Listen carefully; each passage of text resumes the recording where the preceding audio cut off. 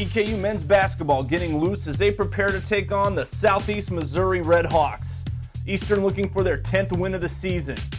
First half, Eastern down 2. Stutz hits McGlone on the wing. Nothing but cord. Colonel's up 1. EKU trailing by 3.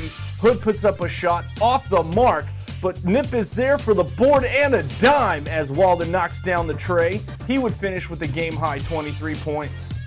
Just over 2 minutes left in the half, EKU down 1. Walden picks aside, drives the lane, and drops a floater to regain the lead.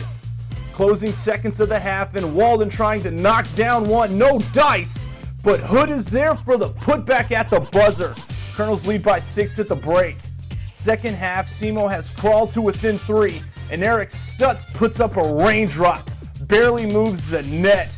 He would finish with 18, EKU up 6.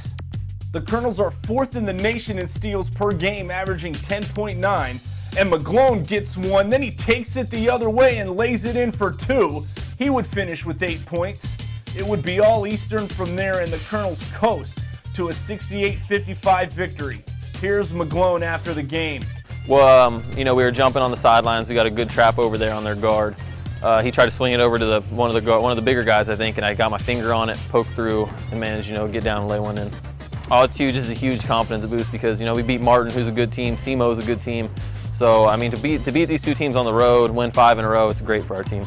EKU has won 5 straight at Cape Girardeau and are winners of 4 in a row. The Colonels return home to face EIU on the 15th.